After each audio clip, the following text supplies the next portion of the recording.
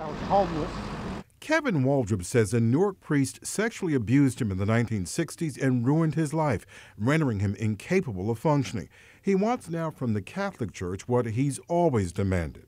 Come clean so people can get on with their lives. Waldrop wants New Jersey lawmakers to approve the Child Victims Act. It would remove the statute of limitations to sue for sexual abuse.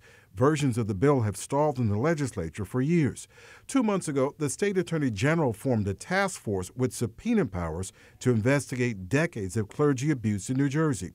On Monday, Cardinal Joseph Tobin announced the Victims Compensation and Counseling Program for New Jersey Diocese to compensate victims of child sexual abuse whose financial claims are legally barred by New Jersey's statute of limitations. This will give victims a formal voice and allow them to be heard by an independent panel. The Cardinal says the program also will assure that victims who have not received any financial compensation will be paid, regardless of whether their claims meet the time requirements of the statute of limitations. The Cardinal said the program also would provide permanent funding to counsel victims.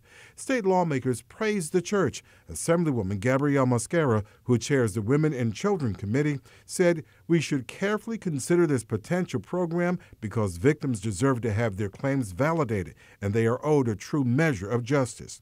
Senator Paul Sarlo said, I believe we should pause so that any legislation can be informed and shaped by the results of this program.